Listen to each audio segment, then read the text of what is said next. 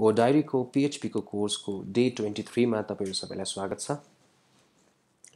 Last भिडियोमा हामीले HTML ट्याग्सहरु केही सिकेका थियौं। हामीले लिस्ट्सहरु बनाउन सिक्यौं, हामीले फर्म्सहरु बनाउन सिक्यौं, केही इनपुट टाइप्सहरु हामीले सिक्यौं र फर्म्सको भेरियस फिल्ड्सहरुलाई कसरी डिफाइन गर्ने, कसरी डिजाइन गर्ने भन्ने कुराहरु हामीले सिक्यौं। केही फर्म्सको इनपुट फिल्डहरुको एट्रिब्युट्सहरु पनि हामीले सिक्यौं, नेम, टाइप जस्ता एट्रिब्युट्सहरु पनि हामीले सिक्यौं र हामीले केही डिफरेन्ट फर्मको फिल्डहरु पनि सिक्यौं लाइक टेक्स्ट एरिया।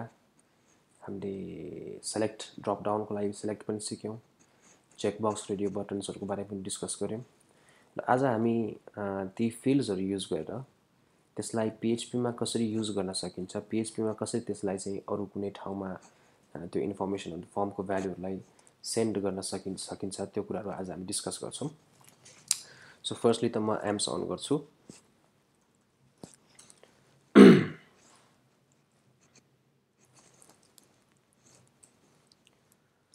सबलाइन टेक्स्ट पनि खोलौं। ओके, अब हामी जुन हाम्रो फोल्डर थियो त्यसलाई छिटो ग्र्याब गरेर ल्याउँ। हाम्रो फोल्डरको नाम PHP हो, PHP लाई मैले ताने। आज हाम्रो डे 23 हो, त्यही भएर म day23.php भनेर एउटा फाइल बनाउँछु। सेभ गरौँ। day23.php save. हिजो हामीले केही फर्म बनाएको थियौं। म लिस्टलाई रिभिजन गर्दिन, बट फर्म्सको केही पार्टहरु म रियुज गर्न चाहन्छु। सो अहिलेको लागि मैले यो डे 22 को सबै कोडलाई कपी गरे, डे 23 मा पोस्ट गरे। ओके, र मलाई लिस्ट चाहिदैन, त्यही भएर म यो लिस्टको पार्टहरुलाई हटाइदिन्छु। सो फर्म्स देखि म राख्छु र हाम्रो टाइटललाई पनि अब लिस्ट हैन कि फर्म्स भनौं। सेभ गरौँ। ल एकचोटी यति फर्मलाई रन गरी हेरौँ कस्तो देखिँदो रहेछ। आई थिंक मेरो फायरफक्सको केही अपडेट छ, यो रेडी हुन्छ होला केही मिनेट सेकेन्डमै। सो फायरफक्सलाई खोलौँ र लोकल होस्ट PHP आज हो day23.php त्यसलाई खोलौँ। हामी देख्न सक्छौं एउटा फर्म आयो। अलिकति यो फर्मलाई ब्युटिफाई गर्ने काम गरौँ। अहिलेको लागि हामी CSS त्यति सिक्दैनौं, बट जति कुरा हामीले अहिलेसम्म सिकेको छौं HTML त्यसैबाट यो फर्मलाई अलिकति कसरी हेर्दाखेरि चिटिक्क परेको, लाइन मिलेको, सँगसँगै आएको त्यसरी कसरी बनाउन सकिन्छ त्यो हामी यसो हेरौँ। यदि हामीले यही फर्मलाई फर्मको डिफरेन्ट यो यसलाई हामी लेबल भन्छौं, लेबल भनेर मानौं। यसलाई हामी फिल्ड भनेर अथवा टेक्स्ट टाइप गर्ने टेक्स्ट फिल्ड भनौं हैन। सो लेबल र फिल्डको अलाइनमेन्टलाई जस्तै लेबल एक लाइनमा आओस्, फिल्डहरु सबै एक लाइनमा आओस्, त्यो कसरी गर्न सकिन्छ भन्दा यदि हामीले यो लेबलहरुलाई यो पुरै फर्मलाई एउटा टेबलमा राख्यौं र टेबलको एउटा टिडीमा लेबल राख्यौं, अर्को टिडीमा हामीले चाहिँ भनौं न यो फिल्ड्सहरुलाई राख्यौं भने मेबी त्यो एउटै लाइनमा आउँछ। सो त्यो ट्राई गरी हेरौँ है त। सो सबलाइन टेक्स्ट खोलौँ। म के गर्छु भन्दा यो फर्म भित्रै एउटा टेबल बनाउँछु। So table open, table close. Table भित्र मैले tr दिन्छु। हरेक tr मा एउटा सेटलाई म राख्छु। tr मा दुईटा टिडी बनाउँछु म, टिडी ओपन टिडी क्लोज र अर्को टिडी ओपन टिडी क्लोज गर्छु। युजर नेमलाई एउटा टिडी मा राख्दिन्छु र इनपुटलाई चाहिँ एउटा टिडी मा राख्दिन्छु। त्यो यति गरेपछि हामीलाई br को पनि आवश्यकता पर्दैन हैन त। सो यहाँदेखि लिएर यहाँसम्मलाई कपी गरौँ, अर्को टिडी मा राखौँ। यसलाई एकछिन ठुलो पनि पारौँ है। सो एउटा टिडी मा लेबल, अर्को टिडी मा इनपुट हैन। त्यस्तै गरी अर्को tr बनाऊँ। एउटा टिडी मा लेबल, अर्को टिडी मा चाहिँ इनपुट राख्नलाई दुईटा टिडी बनाऊँ। सो हाम्रो युजर नेम हामीले तानिसक्यौं, यो चाहिएन, यसलाई हटाइदिउँ। सो एउटा टिडी मा पासवर्ड, अर्को टिडी मा चाहिँ इनपुट हैन। यहाँसम्म हैन हाम्रो br मलाई चाहिदैन, br लाई हटाइदिउँ। अर्को पनि tr बनाऊँ। टिडी क्लोज, टिडी क्लोज। सब्जेक्ट भन्ने लेबललाई यो टिडी मा राखौँ र इनपुटमा हाम्रो तीनटा चेकबक्स छ र यो तीनटै चेकबक्सलाई मैले कपी गरेर कन्ट्रोल X गर्छु। यसलाई यहाँ राखिदिन्छु अलिकति एलाइनमेन्ट मिलाउँ। म्याथ यहाँसम्म आयो, यो टिडी भित्र यो इनपुट छ, यो टिडी भित्र यो इनपुट छ भनेर हामीले बुझ्यौँ। टिडी बन्द भयो, टिडी बन्दलाई म तल सार्दिन्छु, हेर्दाखेरि क्लिन देखियोस्। सो टिडी टिडी टिडी टिडी, बिआर मलाई चाहिएन, बिआरलाई हटाइदिउँ। त्यस्तै गरी म अर्को पनि टिडी बनाउँछु,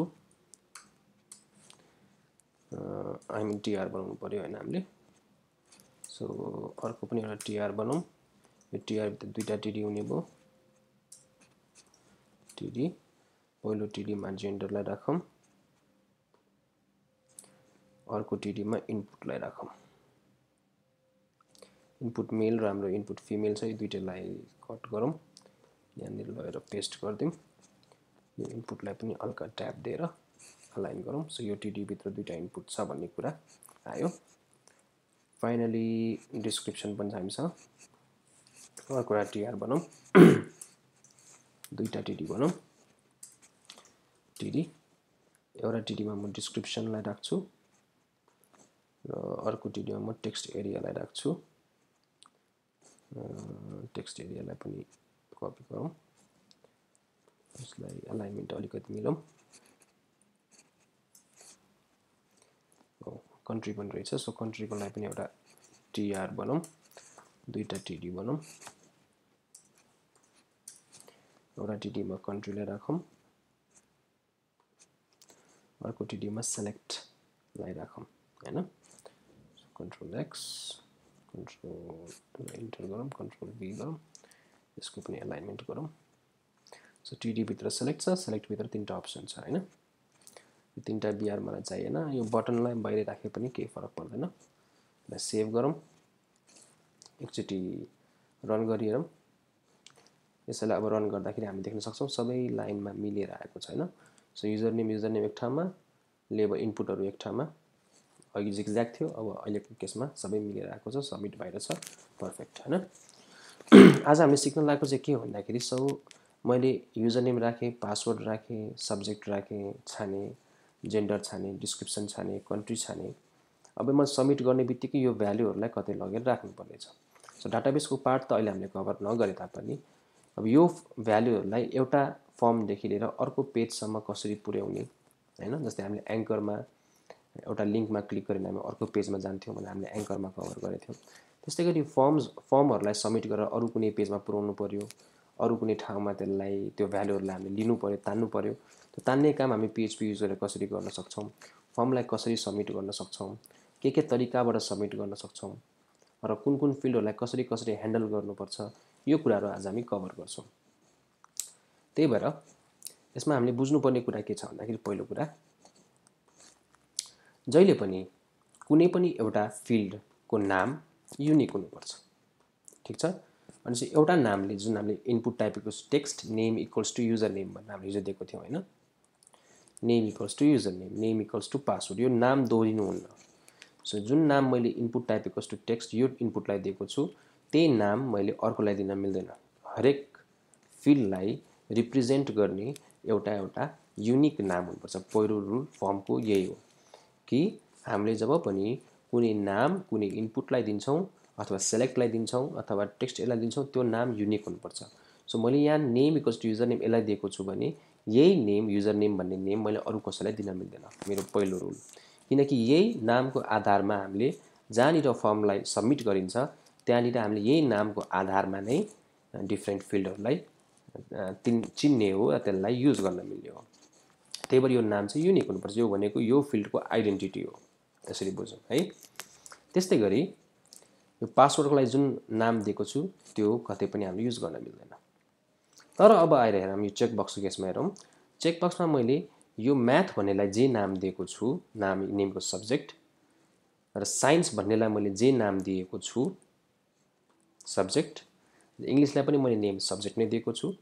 यहाँ तीनटा नाम युनिक भएन, सबैमा रिपिट एउटै नाम रिपिट भइरहेको छ।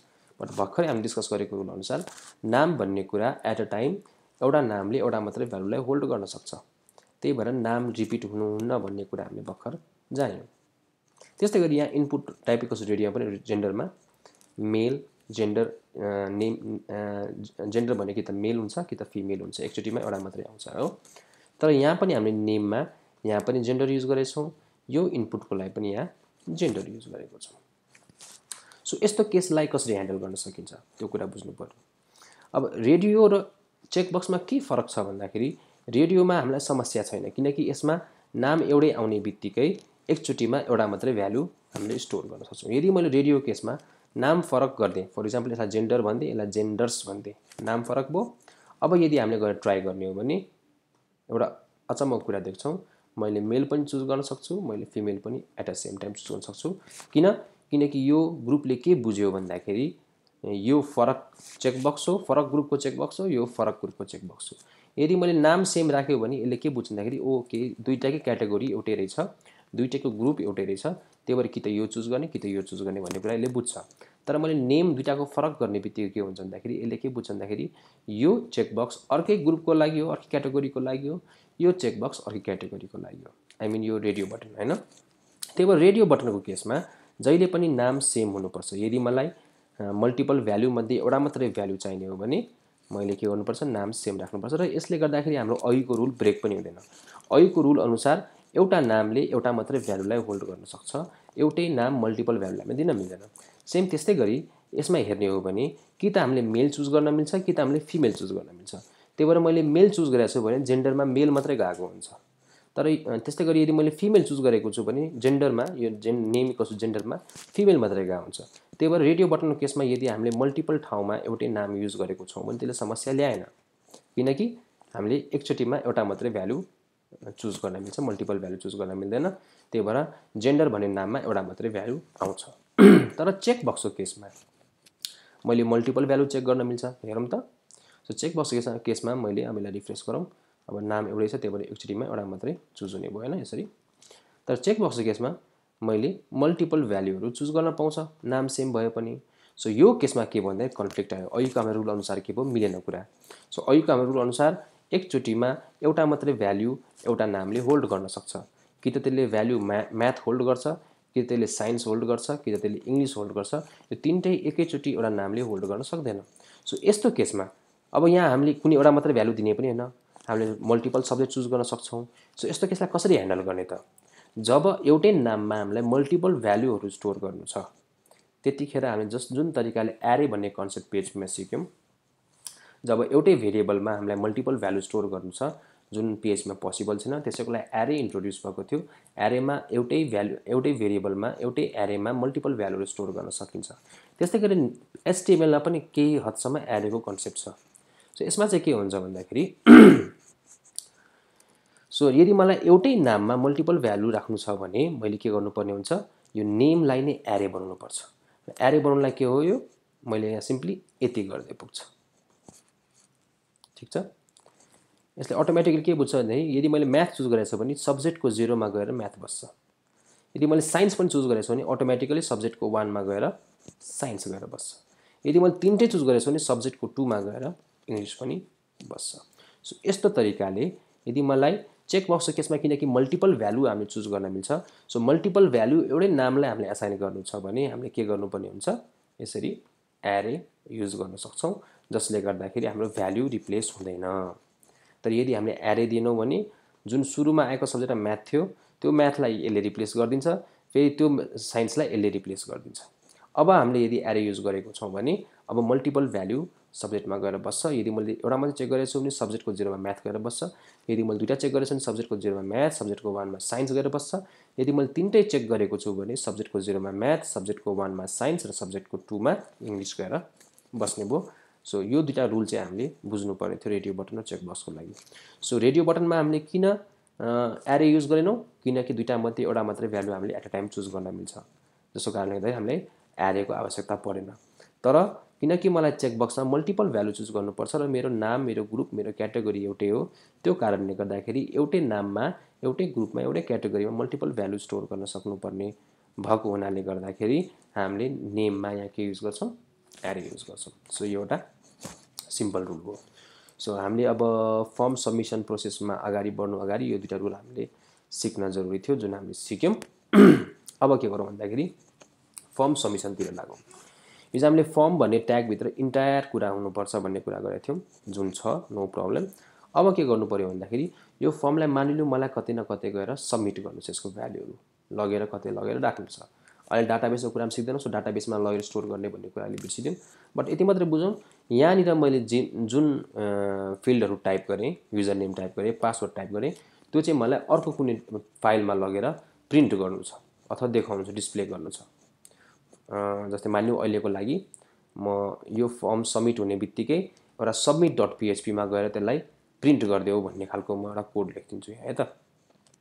सो त्यसको लागि मैले एउटा नयाँ फाइल बनाउँछु, submit.php भन्ने फाइल बनाउँछु। यो submit.php को चाहिँ काम के हो भन्दाखेरि यहाँबाट जब मैले फर्म सबमिट गर्छु त्यो भ्यालुहरू submit.php मा आएर देखिनु पर्यो, ठिक छ। त्यसको लागि चाहिँ मैले के गर्नुपर्छ भने यो फर्म कहाँ सबमिट हुन्छ भन्ने कुरा मैले यो फर्ममा एउटा एट्रिब्युट दिनुपर्छ। त्यो एट्रिब्युटको नाम के हो? एक्सन। सो एक्सनको काम के हो भन्दाखेरि यो फर्म सबमिट भएपछि कहाँ सबमिट हुनुपर्छ भन्ने कुरा यो एक्सनले जनाउँछ। सो यसमा पनि हामीले दिने के हो, जस्तै हामीले एचआरईएफ एङ्करको केसमा, इमेजको केसमा हामीले जुन एसआरसी ट्याग युज गरेका थियौँ जसमा रिलेटिभ पाथ राखेर हामीले लास्ट टाइम इमेज देखाउने अथवा लिङ्क बनाउने काम गरेका थियौँ, सेम त्यसरी नै फर्मको केसमा पनि हामीले कुन चाहिँ फाइलमा सबमिट गर्ने हो भ्यालुहरूलाई त्यो फाइलको पाथ चाहिँ एक्सनभित्र दिनुपर्छ। त्यही भएर अहिले किनकि डे 23 र submit.php एउटै फोल्डरभित्र छ, त्यही भएर मैले यहाँ फाइलको नाम मात्र दिए पुग्यो, submit.php मा सबमिट गर फर्मलाई है। तर यदि यो submit.php एउटा फोल्डरभित्र थियो भएको भए, मानिलिउँ पेज भन्ने फोल्डरभित्र थियो अरे, त्यतिखेर मैले के गर्नु पर्थ्यो, यहाँ page/submit.php पेज भन्ने फोल्डरभित्रको submit.php भन्ने फाइल गर्नु पर्थ्यो। तर किनकि अहिले submit.php र डे 23 एउटै फोल्डरभित्र छ, php भन्ने फोल्डरभित्र, त्यही भएर मैले यसमा केही पनि दिनु परेन, सिधै नाम मात्रै दिए पुग्यो। यतिले हामीलाई के भन्यो कि यो फर्मको डाटाहरूलाई submit.php मा लगेर सबमिट गर हैन। यसमा दोस्रो कुरा बुझ्नुपर्ने के छ, अर्को पनि एउटा एट्रिब्युट छ फर्ममा। सो पहिलो एट्रिब्युट भनेको एक्सन हो, जसले जुन फाइलमा सबमिट गर्नुपर्ने भ्यालुहरूलाई त्यो फाइलको पाथ हामीले यहाँ दिनुपर्छ। दोस्रो भनेको यसमा मेथड, कस्तो तरिकाले पोस्ट गर्ने। जम्मा दुई तरिकाले पोस्ट गर्न मिल्छ फर्मलाई। एउटा तरिकालाई हामी गेट भन्छौँ, अर्को तरिकालाई हामी पोस्ट भन्छौँ। सो दुईटा तरिका छ, गेट र पोस्ट। त्यसलाई म नोट गर्न चाहन्छु, हाम्रो नोट छ। So two ways to submit data, two ways to submit data are के हो, पहिलो गेट र दोस्रो पोस्ट। कि त मैले गेट गरेर डाटालाई सबमिट गर्न मिल्छ फर्मको डाटालाई, कि त पोस्ट गरेर सबमिट गर्न मिल्छ। र गेट र पोस्टमा के फरक छ त हेरौँ है त। हिजो डे 22 म यसलाई चेन्ज गरेर डे 22 मा एकछिन लान्छु।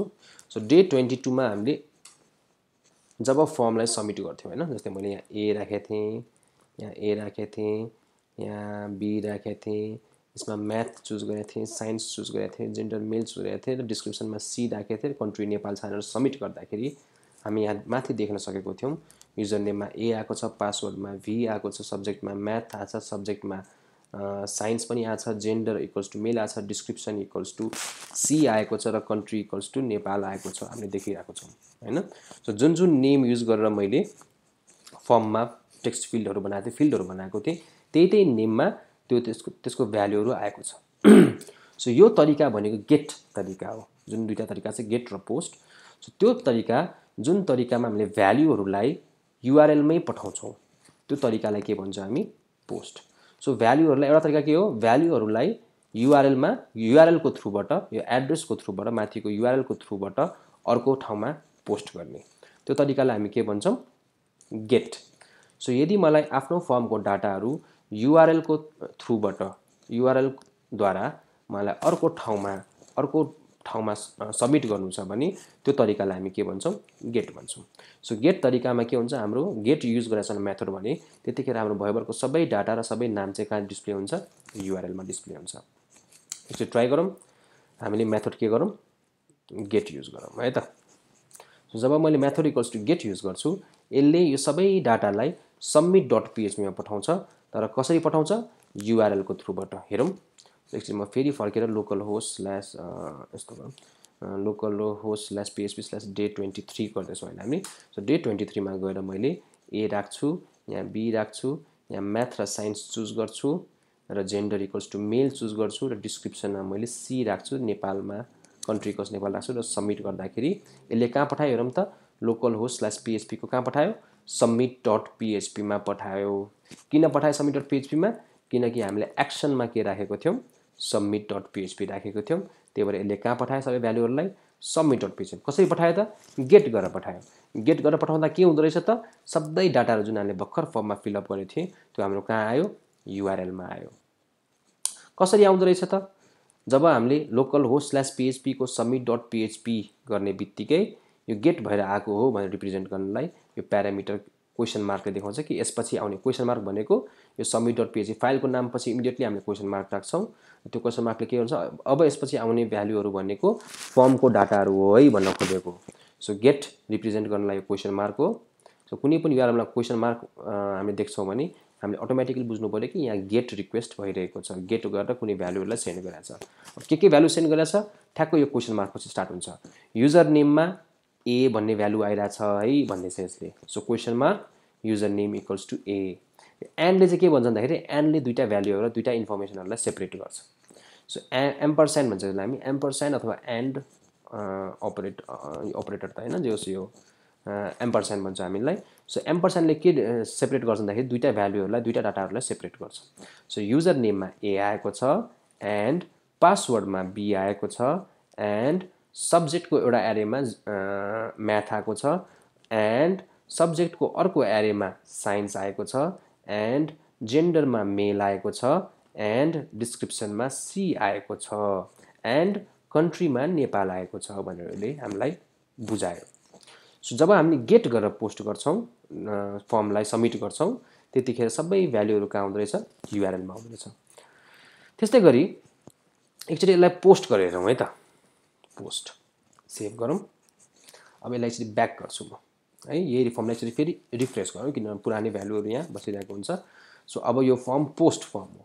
पोस्ट गर्दाखेरि चाहिँ के हुन्छ भन्दाखेरि ए आयो, पासवर्डमा मैले बी राखेँ, म्याथमा मैले सब्जेक्टमा मैले म्याथ र साइन्स चुज गरेँ, जेन्डरमा मैले मेल छाने, डिस्क्रिप्सनमा मैले सी गरेँ र कन्ट्रीमा मैले चाइना चुज गरेँ र सबमिट गरेँ भने अब हामीले देख्न सक्छौँ यो submit.php मा गइरहेको छ, तर यसले कुनै पनि भ्यालु यहाँ युआरएलमा देखाएको छैन। सो जब हामी पोस्ट युज गर्छौँ यसले डाटाहरूलाई लुकाएर पठाउँछ, इन्टरनल्ली पठाउँछ। तर जब हामीले गेट युज गर्छौँ त्यसले सबै डाटाहरूलाई युआरएलको थ्रुबाट पठाइदिन्छ। अब यसको फाइदा के हो, बेफाइदा के हो, फेरि यसलाई गेट गरौँ भने हामी बुझ्छौँ। जब मैले गेट गरेर पठाउँछु त्यतिखेर चाहिँ ब्याक गरौँ, यसलाई रिफ्रेस गरौँ अनि ए राखौँ, यहाँ बी राखेँ मैले, यो सबै ठिक छ, डिस्क्रिप्सनमा सी राखेँ, चाइना राखेँ, सबमिट गरेँ। अब हाम्रो के भन्दाखेरि युजर नेम पासवर्ड सबै थोक केमा आयो, युआरएलमा आयो। अब यो केसमा के भन्दाखेरि मानिलिनु यिनीहरूमध्ये कुनै एउटा डाटा चाहिँ एकदम कन्फिडेन्सियल डाटा हो, एकदम प्राइभेट डाटा हो। फर इक्जाम्पल मेरो युजर नेम र पासवर्ड अरू कसैले थाहा नपाओस् भन्छु, तर मेरो युजर नेम पनि युआरएलमै देखिरहेछ, मेरो पासवर्ड पनि युआरएलमै देखिरहेछ भनेपछि यो त सेक्योर्ड भएन। जब पनि हामीले कन्फिडेन्सियल इन्फर्मेसनहरू एउटा फाइलदेखि अर्को फाइलमा पास गर्छौँ त्यसलाई चाहिँ हामीले गेट गरेर कहिले पनि पास गर्दैनौँ, पोस्ट गरेर पास गर्छौँ। तर जब मलाई जब मलाई नर्मल इन्फर्मेसन एउटा ठाउँबाट अर्को ठाउँमा पास गर्नु छ त्यतिखेर चाहिँ मैले गेट गरेर पास गर्दा पनि भयो, पोस्ट गरेर पास गर्दा पनि भयो। तर पोस्ट गरेर पास गर्दाखेरि अर्को समस्या के हुन्छ भन्दाखेरि फेरि हेरौँ, यसलाई पोस्ट गरौँ, ब्याक गरौँ, रिफ्रेस गरौँ।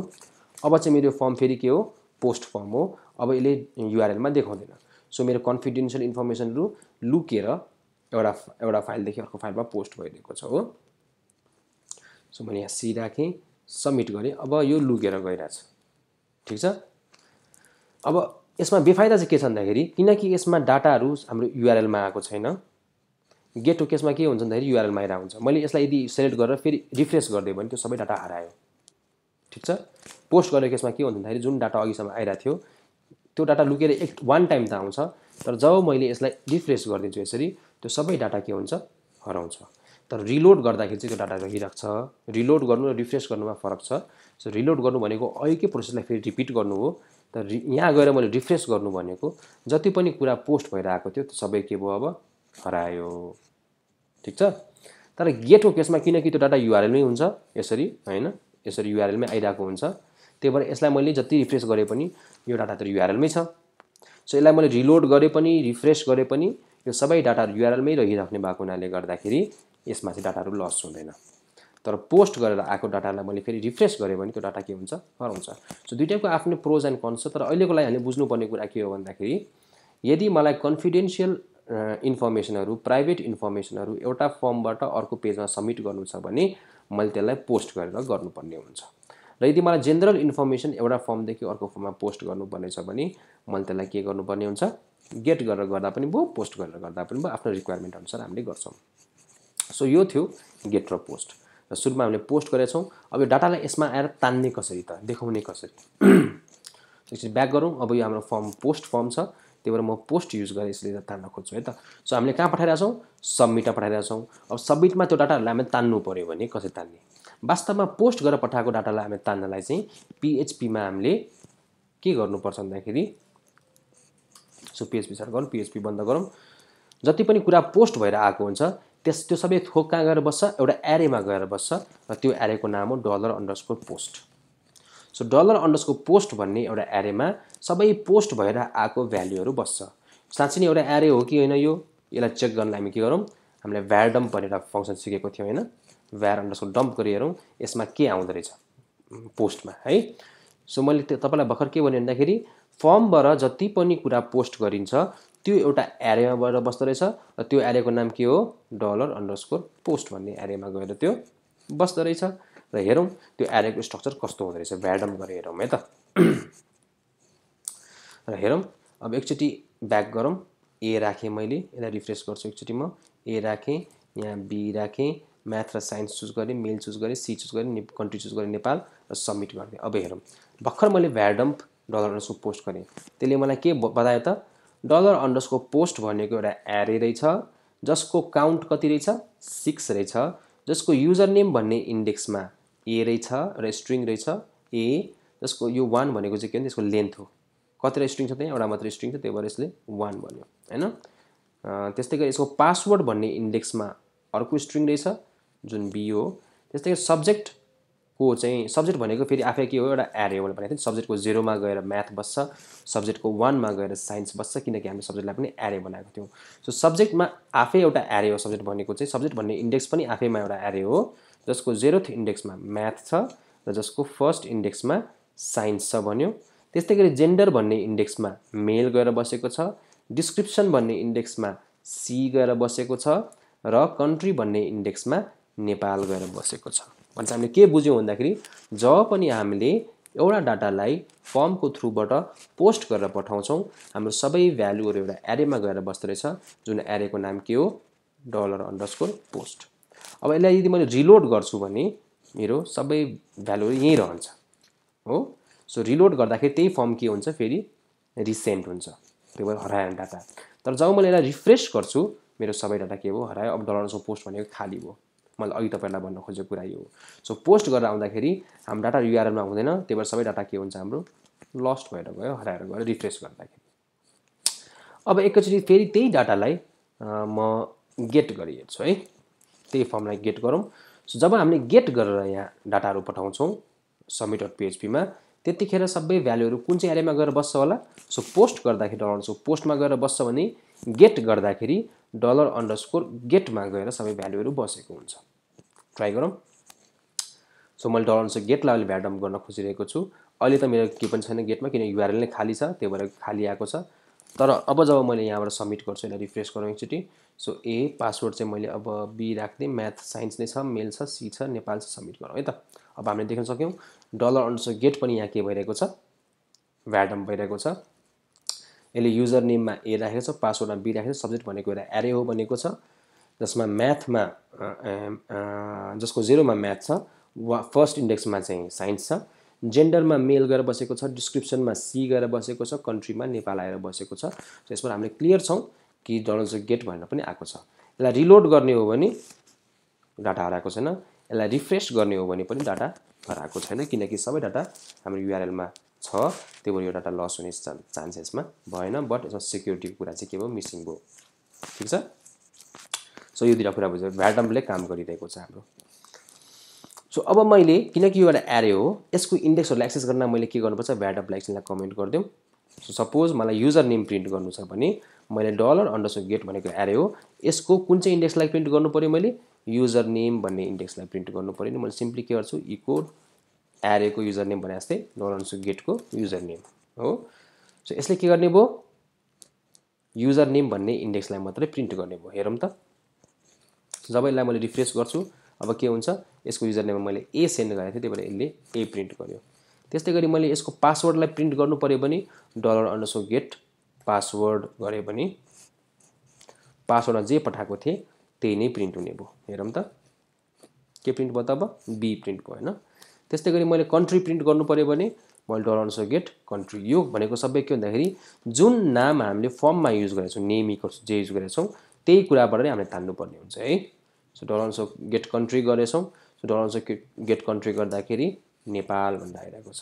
सो यसरी चाहिँ हामीले भेरियस फिल्डहरूलाई युज गर्न सक्छौँ। अब तर हाम्रो सब्जेक्टमा के थियो, दुईटा भ्यालु थियो, त्यही भएर मैले जब यहाँ इको $_get सब्जेक्ट गर्छु यसले काम गर्दैन, किनकि $_get सब्जेक्ट भनेको पनि एउटा एरे हो जसमा 0th इन्डेक्स र फर्स्ट इन्डेक्स मल्टी डाइमेन्सनल एरे हो यो। त्यो सब्जेक्टको 0मा चाहिँ म्याथ हुन्छ र सब्जेक्टको 1मा चाहिँ के हुन्छ, साइन्स हुन्छ हैन। यसलाई रिफ्रेस गरिहेरौँ, बल्ल सब्जेक्टको 0 गर्दाखेरि म्याथ आयो र सब्जेक्टको 1 गर्दाखेरि चाहिँ बल्ल के आउँछ, साइन्स आउँछ हैन। त्यस्तै गरी अरू कुराहरू हामीले प्रिन्ट गर्न सक्छौँ।